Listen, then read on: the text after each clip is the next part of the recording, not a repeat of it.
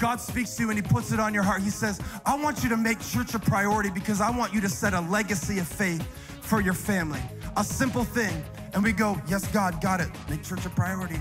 And then we start adding all kinds of considerations. What's the weather like this weekend? How's the parking lot gonna be? Is Pastor Steven gonna be there, or is it the Canadian guy again? How were the kids? Were they crazy or extra crazy?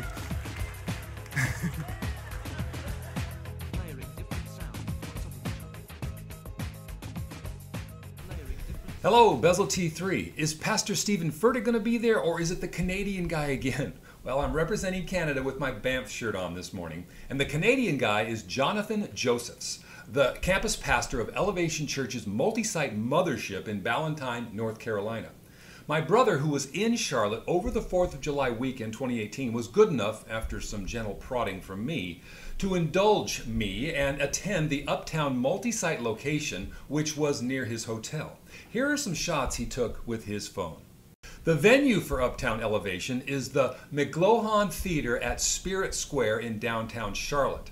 A theater is an appropriate place because what happens at Elevation Church, by their own definition, is not a worship service, but rather a worship experience. The problem with that is, as someone once said, when the church gets into the business of staging experiences, that quickly becomes idolatry. Now, this shot of this stage roving cameraman, which could be seen at any secular concert venue, is an example of just such a tendency. And this is what to expect when you visit Elevation Church for the first time. Thinking about visiting Elevation Church for the first time? Here are a few things to get you started. First, know that Jesus is the center of everything we do. From the parking volunteers to the worship team on stage, we all play a role as we come together each week to worship God. And no matter which location you choose to attend, it's the same worship experience. As soon as you arrive, let our volunteers know it's your first time by turning on your hazards. Okay, so if you're new, know that Jesus is the center of everything they do. Well, that's debatable. And it's the same carefully choreographed worship experience at every campus. And turn on your hazard lights. Now, that is very prophetic and dripping with irony. So as my brother settled into the Uptown venue, there was the on-site praise band, which played in sync with the mothership band, and then the focus shifted to the huge video screens and the sermon that was being broadcast from the mothership Ballantyne location. Steven Furtick, the primary celebrity pastor, was not there this particular evening. So instead it was the Ballantyne campus pastor, Jonathan Josephs, celebrity pastor in training, who began with some transparent pastoral introspection to instill a, hey, I'm just like you kind of feeling. Moment in my life, Zach, you remember I was real discouraged and frustrated about some areas in my life where it felt like rather than moving towards what God had intended for my life, it felt like I was moving away from it. But then he gives a preview of just how awesome of a sermon this is going to be. If it's any indication of how much the devil was fighting me these last few weeks as I was working on this sermon, I believe that I am on assignment today to release a word from God that'll catapult someone into their God-given destiny and purpose. I am fired up, ready to speak what God's put in my heart to speak with you. Now, before we get to Jonathan's sermon, I began to notice something.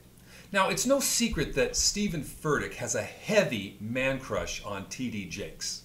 You're so gifted. There's no denying that. And so I suppose it would be natural for Steven to imitate the preaching style of his role model. This is what I mean. Somebody shout hallelujah. Shout yes, somebody. Somebody shout it's a setup. Somebody shout free refills. And then there's this tendency for T.D. Jakes and Steven to do this clapping thing and to look genuinely angry and disgusted as they speak to the audience.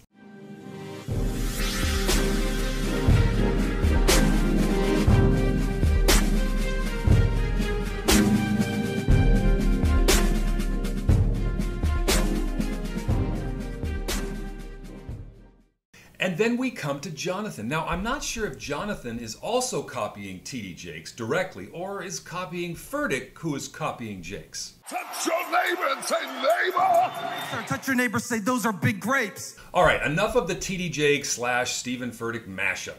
Let's get to the sermon that my brother was forced to endure. watching it on the big screen at the Uptown Elevation multi-site campus.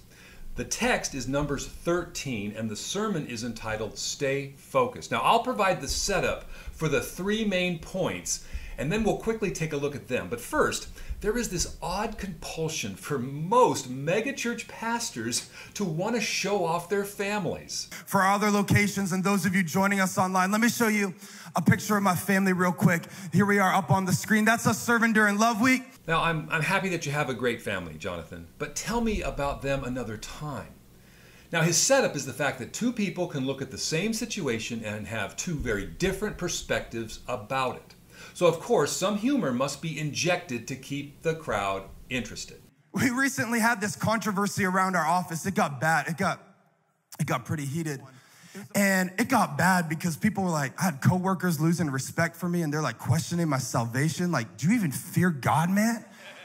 Now, was it his uncompromising stance on the fencing of the Lord's table? Or was it unconditional election? Or amillennialism? No, it was something far more important. The Greatest Showman was a really bad movie. It was a really bad movie. No. It was a really bad movie. Well, he tried to be funny. Now, next, Jonathan will craft the story of the 10 spies versus the 2 spies and come up with the thesis for this sermon, which is, God has great things for you, but you gotta stay focused. It's not that Joshua and Caleb were more spiritual than the others. All of these were leaders from each of the tribes. They were great men of faith. Actually, if you flip over to Numbers chapter 14, we see that Caleb was far more spiritual than the rest. Numbers 14, look at verse 24. But my servant Caleb, because he has a different spirit and has followed me fully, I will bring into the land into which he went, and his descendants shall possess it. You see, the different spirit that Caleb had was the Holy Spirit of God. And maybe today you are standing on the edge of something God has been trying to bring you into. It might not look like Canaan. It might look like peace. It might look like joy. It might look like freedom. It might look like healing. God is always trying to bring you into something. But so often we stand at the edge, never possessing what God has promised us because we lack focus. You see, this is the recipe for the megachurch, folks. Create a concert-like atmosphere, provide high-energy music, and have the sermon about the person sitting in the seat instead of the one who is right now seated at the right hand of God the Father, the God-man, Jesus the Christ. It's not that you don't have faith. It just might be that you don't have focus. Even great people of faith have weak moments. And I think that's what happened to these 10 spies in this passage. 40 days staring at the promise. And somewhere along the way, they lost their focus. No, they were representatives of the bulk of the Jewish people who were apostate and who refused to believe the promise of God. And God judged them for it. He says in Numbers 14, this is the Lord speaking, verses 20 through 23.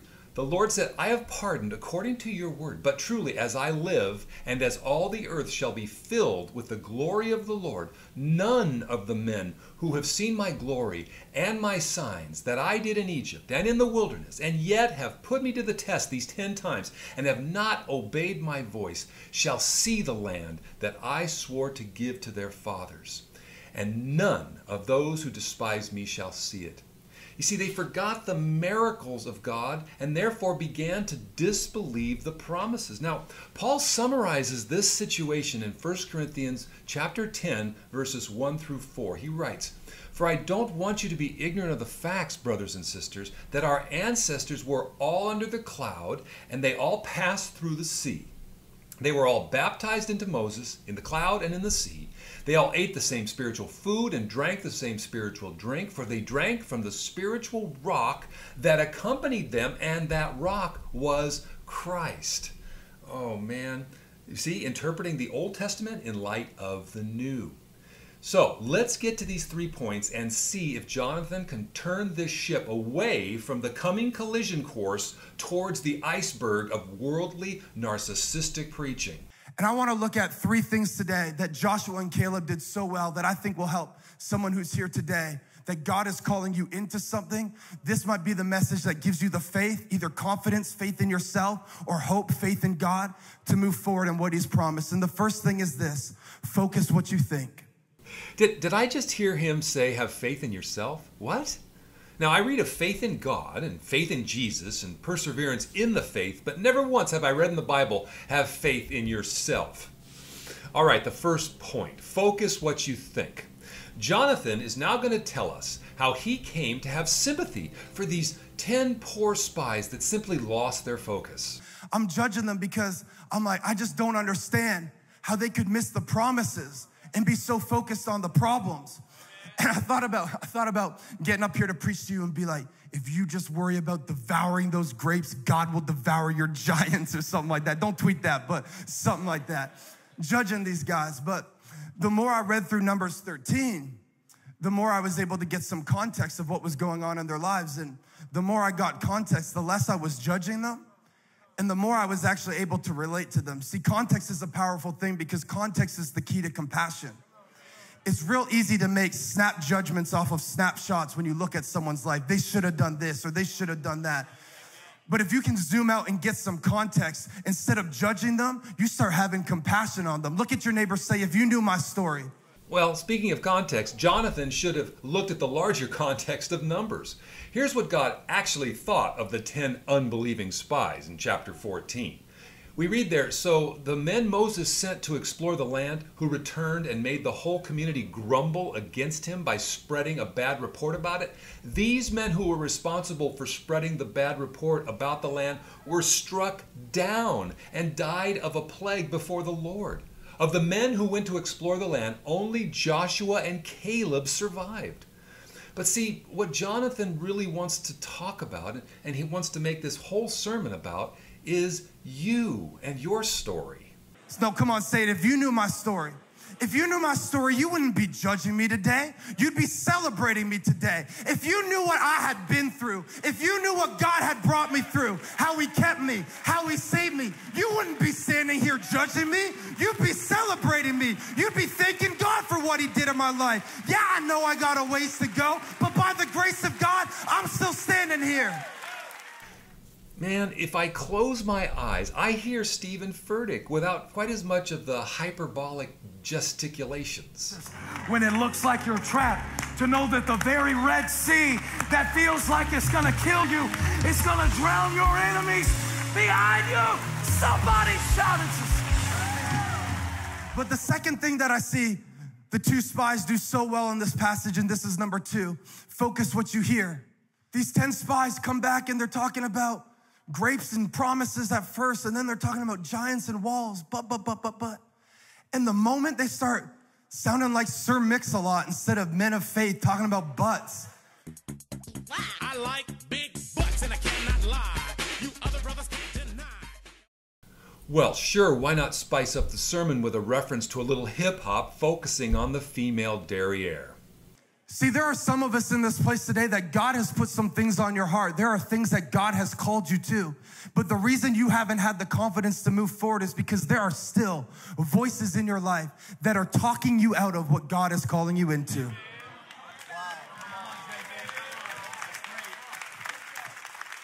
Dreams he's put in your heart. Dreams he's put in your spirit. And every time you get ready to believe him and every time you get ready to take that step, there's someone in your ear saying, but. We've now careened alongside the submerged, jagged iceberg, and this sermon is now taking on water big time. We're nowhere near Numbers chapter 13, and what's worse is that what comes next is a Furtick-style rant meant to whip the crowd up into a frenzy with the help of a few obvious front row rabble-rousers. But didn't the doctor tell you wouldn't be able to conceive again? But. Do you really want to put yourself through all that heartbreak again after what you've been through? But do you really think you're qualified for that job? And we let these voices talk us out of what God is calling us into because we lack focus. But you got to become selective with your hearing, man. Like my kid, it's amazing how he can hear me when he wants to hear me and doesn't hear me when he doesn't want to. You got to become selective in your hearing because your faith is a product of your focus. You got to focus what you hear. The Bible says that faith comes by hearing and hearing by the word of God. In other words, my faith is not determined by what I see. My faith is determined by what I hear. I got to submit my life under the words that God has spoken over my life. I need friends who will stand in my corner and declare what God has said over my situation. God said I belong to him. God said I'm his child. God said no weapon formed against me would prosper or prevail. Hallelujah. Thank you, God. Did you ever read or see the Silver Chair from the Chronicles of Narnia series? It's like there has to be a few silver chair moments in every Elevation Church sermon. Black dog! Bury me! Bury me! Enchantment! Enchantment! Drag down into the black dog!